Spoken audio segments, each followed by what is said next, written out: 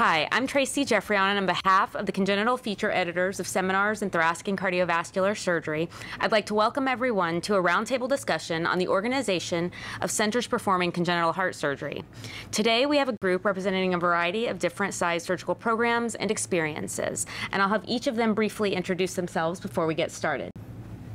Hello, my name is Dr. David Overman. I'm Chief of Cardiovascular Surgery at Children's Minnesota in Minneapolis. That's a freestanding community-based children's hospital. I've been there my whole career, and I am currently the president of the Congenital Heart Surgeons Society.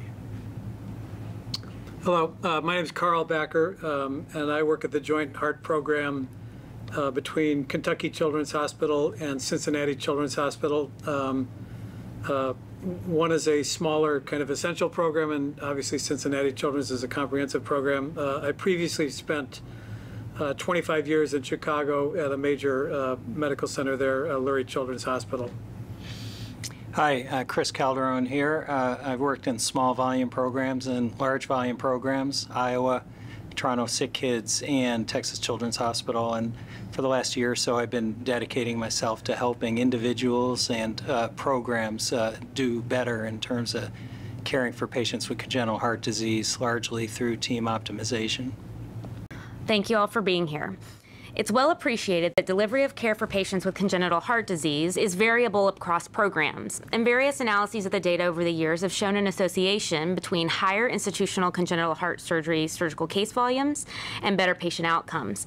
This has prompted increasing discussion about whether reorganization of the centers that perform congenital heart surgery could provide better patient care delivery.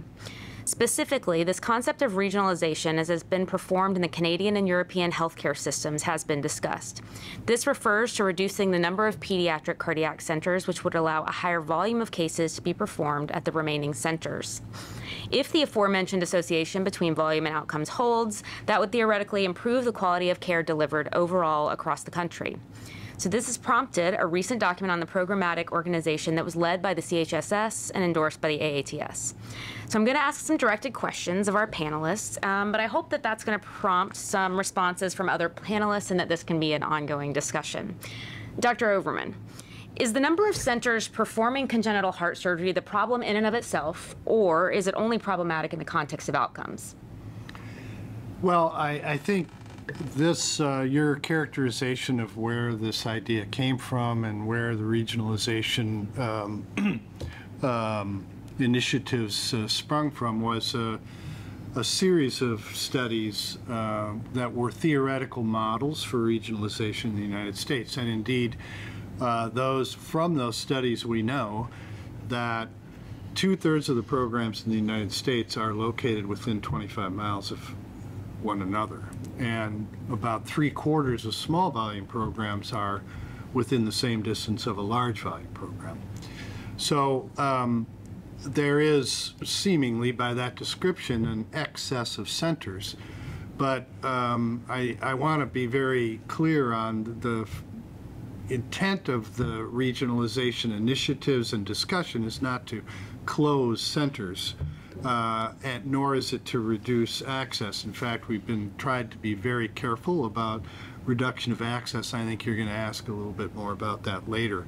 But the fact that you have, say, many smaller volume programs in close proximity, even just sheer intuition would tell you, well, perhaps if we found a way for those centers to collaborate or combine, then you have broader experience, higher volumes, which, as we know, it's not the sole determinant of quality of care, but there is certainly a statistical association of volume and outcomes. So I think, to answer your question, it's a little bit of both. There's probably more centers than we need, which cost us in aggregate, cost us a lot of money, resource-wise, and the present arrangement and structure isn't designed to optimize outcomes. Dr. Backer, what are your thoughts on you've written a lot about and talked a lot about the volume and outcomes relationship, and particularly in the context of programs that are close together, where you have a large volume center and another small volume center 20 miles down the road. How do we navigate those waters? That is a little bit challenging. Well, I think a lot of that is actually already happening. So just to give you an example, when I started in Chicago 30 years ago, there were 7 programs doing congenital heart surgery in the metropolitan area of Chicago, which really didn't make much sense, as we know now. And now, one by one, some of the smaller programs, for various reasons, they can't find a surgeon, they have issues with their ICU, whatever, they've closed down. So now there's really only 3 programs in the city of Chicago that do congenital heart surgery, and 2 of them are kind of a joint program. So I think that some of this has already happened. And I think it's actually a good thing, because I would look back on my experience when I was in Chicago, we would, as one of the major centers, we would get sent some of the patients who'd had complications at some of the smaller centers that sometimes were doing operations that they probably shouldn't have been taking on, challenging cases. And how do we identify what those cases are within any given center on an individual level? Well, I think the stat category is very helpful for that. And I think it's also, some of it is common sense. I mean, I think, when you have a truncus with an interrupted aortic arch and you're doing, one truncal repair every 2 or 3 years, that probably is not a case a small center should take on.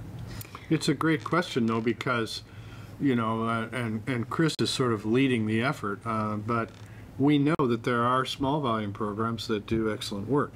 So it isn't simply small equals bad and large equal good, but there are components within smaller volume programs that produce excellent outcomes. So the CHSS currently is endeavoring to figure out, well, what are the attributes of smaller volume programs that do that? I don't know, Chris, you want to talk a little bit more about that? Yeah, we need to understand this better, which is why we've kind of launched this study. Basically, to describe it, we're defining small volume programs as in the 75 to 200 annual index cases per year range. Within that range, there are some programs that have consistently performed extremely well. And what we need to know is, what are the attributes of those small volume programs associated with superior performance? Yes, we'll get the kind of quantitative data we usually acquire, which will be achieved through a survey, but we also want to do directed qualitative interviews with the chiefs of these programs to look at some of the softer things that may have a very important influence on how a small volume program can perform exceptionally well. For example, the relationship with the administrative structure, their ability to deploy funds and resources within their organization, trust, shared consciousness, empowered execution, common purpose. These types of things may actually be very important. I've spent a lot of time in the last year in small volume programs and very, very big programs, and one thing that small volume programs can achieve is this sense of oneness, where the entire team is just super focused on every individual patient, and that it may be one of the key criteria. The other thing that I've noticed is they can provide a patient experience that's very, very personal. In very large volume programs, I often find families just having a lot of trouble figuring out who their doctor is. In these small volume programs, they're all there all the time. So there are ways to achieve excellence in small volume programs that may be very different than how large volume programs do it. But what we need to do is create a roadmap for small volume programs to reach higher levels of excellence, to decrease variability, because that is ultimately what we want, is as good a care as possible close to home. And I think, the regionalization idea is really about organically derived relationships that now, if I'm in a smaller place, I have a planful relationship with a larger center where we work out together what's appropriate in Lexington, what's appropriate in Cincinnati. And then the patients can learn that ahead of time. That happens not because, oh, a case went bad, we need to transfer you to blah, blah, blah, but instead, we do all of our Stat 5s, here. And it ends up being a much better arrangement for both institutions, but most importantly for the patient and the family. Dave, can I add something to that? Oh, sorry, Carl, did you? Well, I was just going to add that, I mean, that's the model that I've been working in the last 4 years. Kentucky Children's is a smaller hospital with 200 beds. Cincinnati Children's has 750 beds. We have 2 surgeons, 10 cardiologists. They have 60 cardiologists and 4 surgeons, and they are a full-service bank. And so we end up transferring about 1 patient a month from Kentucky Children's up to Cincinnati Children's, but they're receiving care at Cincinnati Children's that they could never get at our hospital. I mean, I remember a recent case where the patient needed a total artificial heart. That was the only thing. We don't do that. Cincinnati does it. And then they did the transplant. I mean, and I think that the patients get the best possible care with that relationship, and it really works very well. So, what I was going to say is this term regionalization, I think, is a bit of a problem too, because it sounds like a verb, like you're going to regionalize someone, like it's going to happen at them.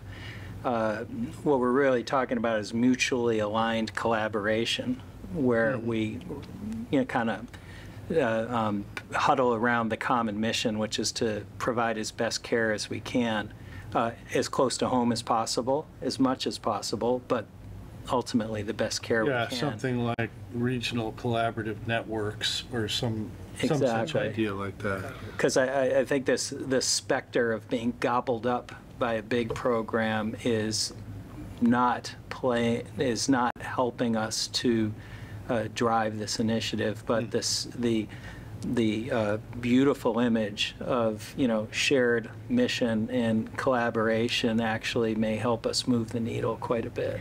Well, I think that that's an interesting, though, segue into the next question that I have, which is what the barriers actually are to doing this, which the biggest thing that I see is actually that even though the mission is driven by providers at the surgeon level, who's actually responsible for enforcing it? Because the payment structure ultimately does limit our ability to do some of these things, and the fact that we aren't the administrators in these hospitals. Yeah. So how do we, Dr. Overman, who do we let start these discussions, and how do we navigate the hospital-based and system-based relationships that are going to be required to do this successfully? Yeah, no, that's exactly right. There are significant interstate barriers in particular. In most institutions, the Medicaid population at children's hospitals is anywhere from 40 to even 60% of the patients. So that can be a problem. However, just as Carl was talking about, I mean, that's an interstate relationship, Kentucky to Ohio, and I know that the University of Michigan has the same arrangement with South Dakota, for instance. So I think you can, it's not you can overcome this. There is a certain energy of activation. Most commercial payers, it's not a thing. Like they'll, if you're out of network or whatever, but you do need the administrators of either your heart center or the hospital in general to carry that water. Obviously, we're not going to be doing it as clinical surgeons. But I think who's so operationally responsible, that would be, administrators probably. But we really have to lead the charge. I mean, it's got to come from us, the inspiration, the why. We need to articulate, because naturally, if you're a hospital administrator, you're going to, well, why are we doing that? And so we have to, make very clear why it is necessary. And at least in my personal experience, and we have a formal collaborative with Mayo Clinic. So they're 115 miles south, totally different practice than ours in an urban setting. We're neonatal infant heavy. They're obviously world famous for their adult congenital care and whatnot. So that's a very complementary clinical picture. It isn't always going to be that way in every location, but the point is that when we come, say a family's going to be born in, or they have an older child who we already operated on who has a problem that Dr. Delaney is an expert in.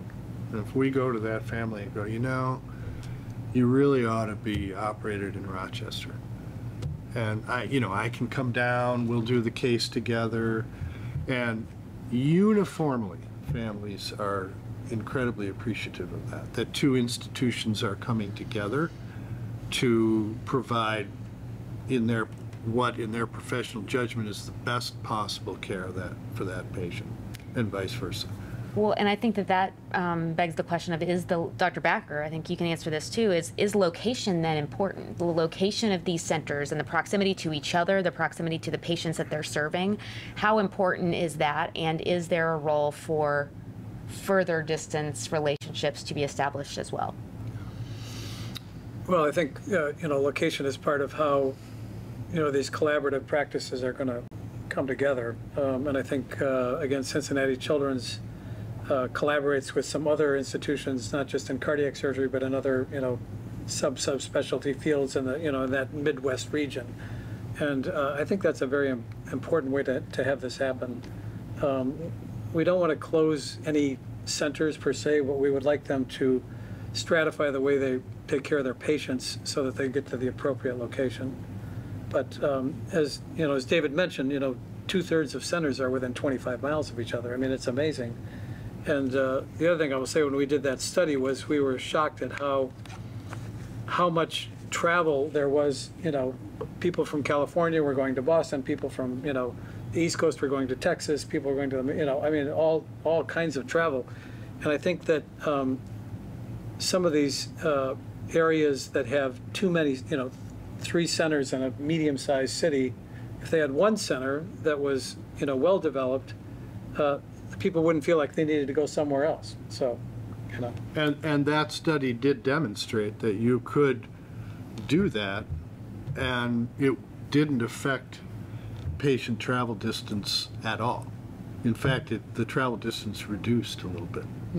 So the access to care thing, which is something we're very careful about, like in, say, Chris Mascio presented stuff this morning. He's the only center in West Virginia, right? So he maybe doesn't make the volume criteria of a comprehensive center, but there would be, in states that only have one place, exceptions to the rule or whatever, the volume metric rule. Yeah, and that, for location, that was one of our major goals, to try to have every state, because most of it is Medicaid from the state money.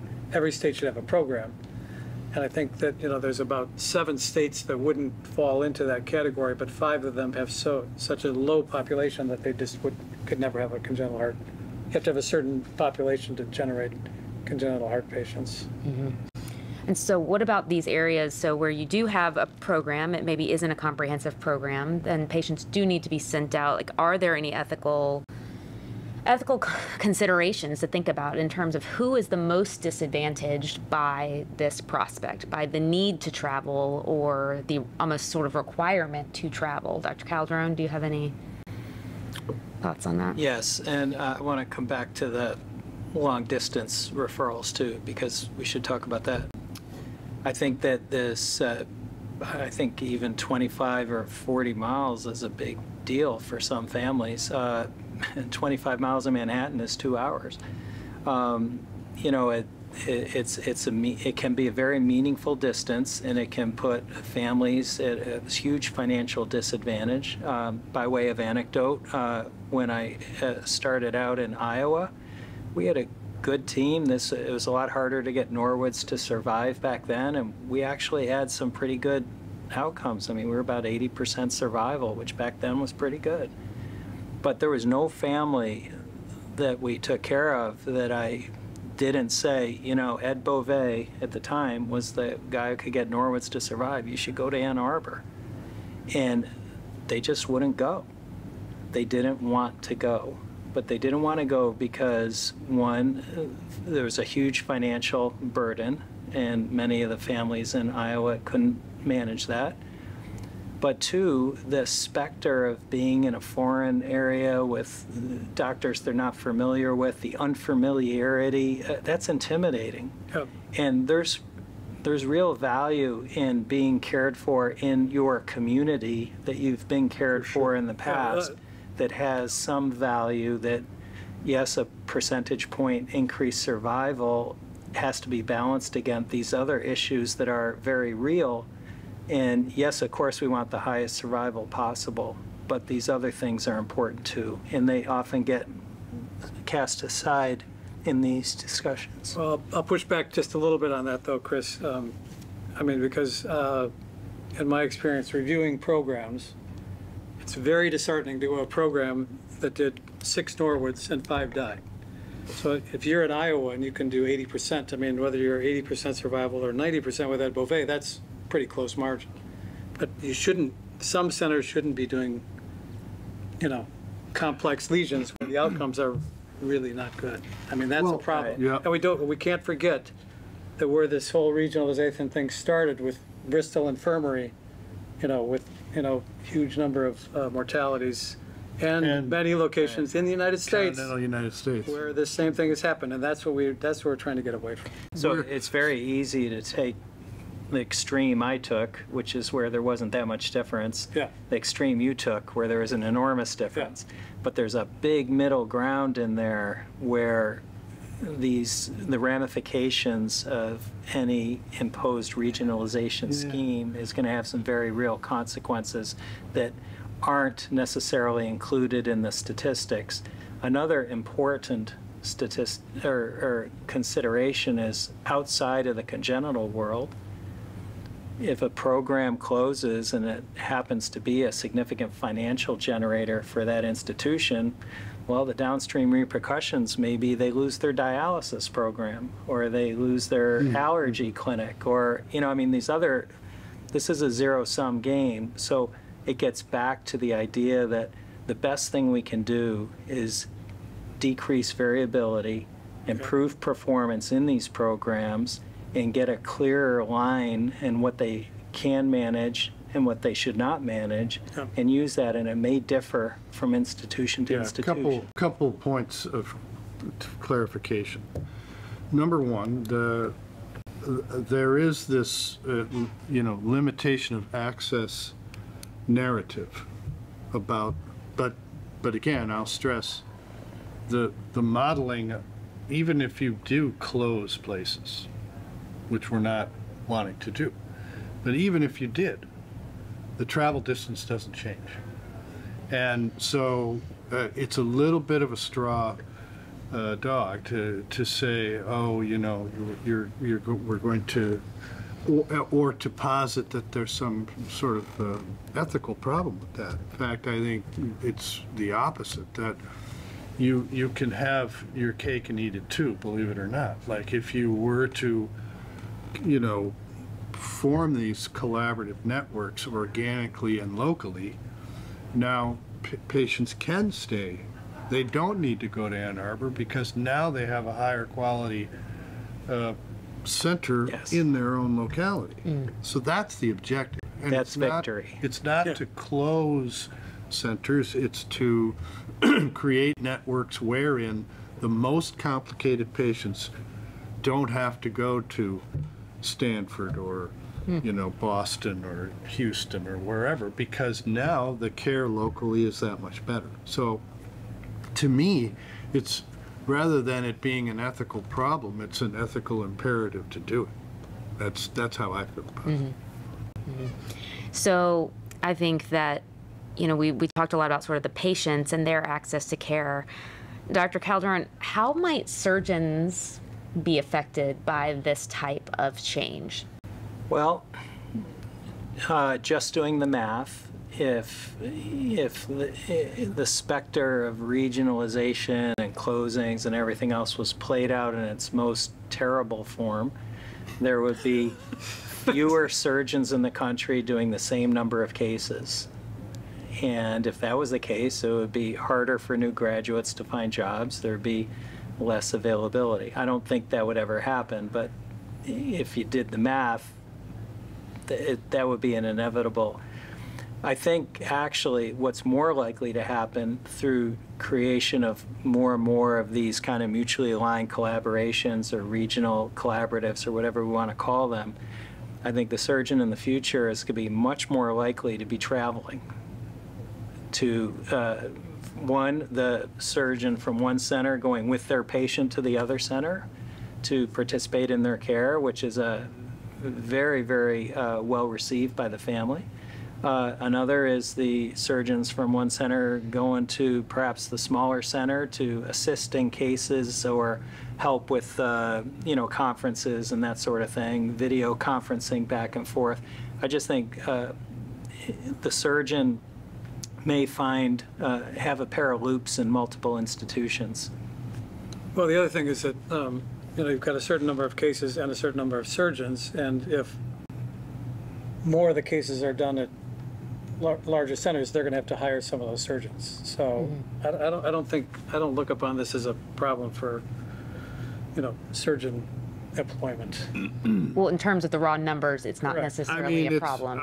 Yeah, it may be a little bit of rose-colored glasses. I mean, I think But we the probably do have more surgeons than we need, truth be told. But this isn't like, most of the reflex to be worried about what am I going to do with my life is I think that's grossly exaggerated, in the minds of people in this conversation. What do you think about the traveling thing? Well, I just want to say, the recommendations paper, every program should have at least two centers, or two surgeons.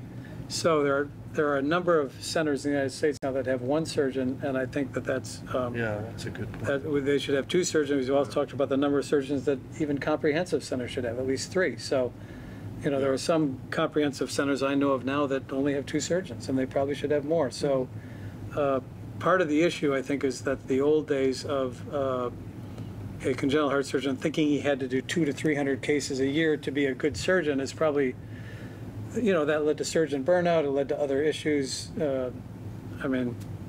Things happen with people's families, and I think that paradigm, that mindset needs to change a little bit. Yeah. And you can have, surgeons doing fewer cases, but still being very productive and getting enough, quote unquote, reps to do the operations. Well, that was actually going to be my next question is, so as opposed to this sort of what I would consider to be an older model where everybody can do everything and does everything, does this also leave a space for people to be very good at a certain operation or a couple of operations, and then for other people to be very good at another set of operations? Yeah, I think that makes a lot of sense. I think that co-scrubbing cases will be more and more an expectation on the part of centers like this. But for sure, the idea that, a program is functional until one human leaves town or takes vacation or gets run over by a bus or whatever. I mean, you can't be one person deep. Yeah. That's not allowable. Not sustainable. Yeah. Right. It's definitely a big threat in small volume programs. Single points of failure. Yes. They often have multiple single points of failure. Yeah. Whereas the very large programs, any one individual can have any issue happen, but the program keeps running. Yeah. Yeah. It's the middle-sized programs where I think they very well may have the sweet spot where you have enough redundancy in the program so there's no single points of failure, but you're still small enough that you can have that sense of oneness and situational awareness widely distributed throughout the program. It'll be interesting, but that may be the sweet spot. And that's like about 200 to 400. As someone who recently graduated from training within the last few years, and there have been lots of discussion about how we change the training paradigm for congenital heart surgeons, for better, for worse, more programs, less programs, how does this strategy really potentially play into that? Dr. Backer? Well, yeah, the American Board of Thoracic Surgery has looked into this a lot, and we recently changed the training paradigm from a 1-year fellowship to a 2-year fellowship. And the reason for that was that when you looked at the residents who were finishing their congenital heart surgery training, most of them were barely making a minimum number of cases, which was 75 cases. And in particular, they weren't doing very many of the high complexity cases. Now, I will say that's an improvement from when we didn't have a ACGME fellowship, where many of the people that did a congenital cardiac surgery fellowship might never do a complex case, or basically first assisted and watched the whole time. So, but we felt that it's important that these residents, when they finish their training, that they're actually feel pretty good about doing some of these, higher complexity cases. So now it's a 2-year training paradigm. They have to do 150 cases, of which a higher number, I think it's 8 or 9, have to be complex congenital cardiac cases.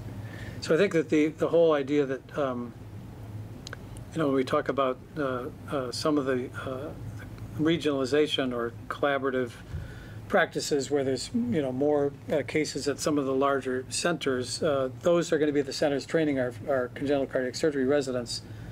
Right now we have 17 programs that are ACGME approved to do congenital cardiac surgery training, and we only really need 6 to 8 residents to finish per year for the multiple manpower studies over the last 20 years. So I think what we're going to see, what I would like to see is fewer training programs with a higher quality product based on more cases while they're residents. Yeah, that's it. I mean, as I said before, I think there is an oversupply of, kind of undertrained surgeons, and they're sort of separate problems in my mind, but I think the impact of this trend on education will be actually positive, not negative, because there will be fewer of these opportunities for people to be in environments where they really can't learn the trade. And then all of a sudden they have this imprimatur, and now they're, out there. I've bent Carl's ear about this, and Dr. Dave was my Rainey's. resident, so he's come a long way. Yeah. He's come And so Now he's the president. I think the ABTS needs to, take a hard look at how we're doing this training, and are we actually producing a product that is, up to snuff? And I have my doubts about that. Well, the other thing about the training, though, is that, there are so many more operations that we do now, and there's so many more nuances, right? Hybrids, flow restrictors, complex neonatal, compared to what it was 20 years ago. So there's a lot more for the residents to learn, and I think that, again, that's a 2-year training program. You just finished your training. You did probably 18 months. I actually did 2 years. 2 years. 2 years at CHOP. Yeah, so. But not necessarily because I had to. So I ended up doing 3 years. But I think that I agree. There are limitations to that. And what I also see, though, in this, which is a really important thing, is the potential, at least based on the conversations that we've just had, for the early career period for those graduates to be very productive. Correct. Particularly in a situation where you're saying surgeons may travel, meaning that a junior surgeon might be able to be mentored in a location by a senior surgeon who's come from somewhere else, who is potentially an expert at a specific operation, that otherwise that junior surgeon would not get that exposure to. I can give you personal, like Elizabeth Stevens, junior partner of Dr. Durrani at Mayo, trained with Dr. Backer at Lurie as a fellow, in her first job out, and we have I drive down there and first assist her on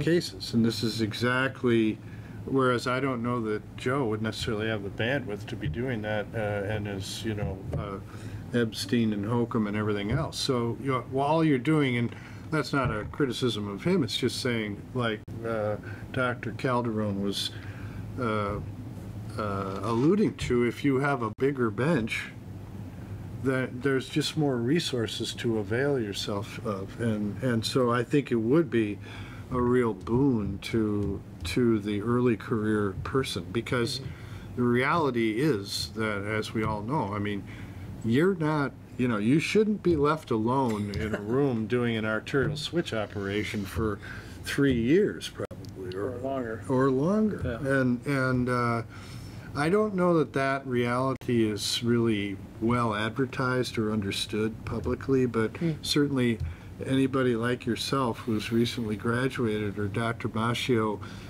testified to this morning, it's a whole new world, right? Like all of a sudden. And so that early career training piece is critical. And I think this sort of trend or structure or whatever would help it. Yeah, Chris, you were at a major training center for a long time. Texas Children's, one of the biggest centers in the country. But even a center that big brings up an issue of this kind of symmetric regionalization or referral thing, which is also a real thing. You mentioned Joe Durante. Even though I was at a large institution, when a family talked to me about where can I get the best Epstein's repair, send them to Joe. Right. Really tough MAPCA kid, Frank Hanley. Right. I think arguably a very tough pulmonary vein stenosis, we were the place to go. Or Boston. Or Toronto. Or Toronto. But the point is that even among the large centers, we need to recognize there are some places that are highly specialized, and they don't necessarily have to be big places. You can have a small place that is really dug into a very, very specific type of operation where there may be a great deal of expertise. And, we tend to think about regionalization along a gradient of volume, but there's also this other thing that happens even among the high volume centers. There's a gradient of expertise that we have to recognize as well, and if we're going to really maximize benefit for our patients, that has to be on the table too as something that gets considered by every center. Well, we're getting close to being out of time, so I'm going to throw one last question out to the group. And as you've thought about this over your careers, what is the alternative? If the goal is to provide more consistent outcomes across programs, do you see any alternatives to sort of this strategy? I'll take that, or but you go ahead. Well, when we did the recommendations paper, which was multidisciplinary, it's been endorsed by 14 different organizations. I mean, I think we talked a lot about what the next step could be. I mean, these are recommendations, and as Chris pointed out, I think there's 300 separate recommendations, 39 pages, and people have come to me and said, we're looking at these, and we've actually taken these to our administrators, and we're taking these recommendations to try to implement what, all of these societies think is necessary. But the other next possible step would be for the Congenital Heart Surgery Society to start certifying centers based on their meeting the criteria that we've already set up, that we have said these are the things that you should do. And David, you and I have talked about this. Yeah, and I don't. It doesn't necessarily mean it does. Hey, you're not meeting criteria 276 or something, so much as some sort of process has yet to be defined. Just like the American College of Surgeons does for trauma centers and for pediatric surgery, I think to have a similar process within the field of congenital heart surgery would be you know, it's not a substitute necessarily, but it would be a complementary or third rail thing where, you know, maybe based upon our work on, you know, small volume outcomes and quality based and a variety of sources of information to then come up with some sort of certification policy, procedure, process, then, you know, it's a way to reassure the public that we're taking care of business, which was really, you know, Carl referred to the stories we're all painfully familiar with about bad outcomes in certain localities, and we, you know, looked at each other and said, we need to do something about this. We can't just sit here letting these go on, and we have to assume, as a society, have to assume responsibility for this. So that's what we're trying to do. We're not out to get anybody. We're just, it's owning the thing. And I think some sort of certification process is a very logical follow-on to articulating what places ought to look like, large or small. Well, I'd like to thank all of our panelists today for their time and expertise. We at Seminars look forward to ongoing research and discussion on this topic so that we can continue to provide our patients with the best possible patient care experiences and outcomes. Thanks. Thanks for having us. Thank you, Tracy. All right.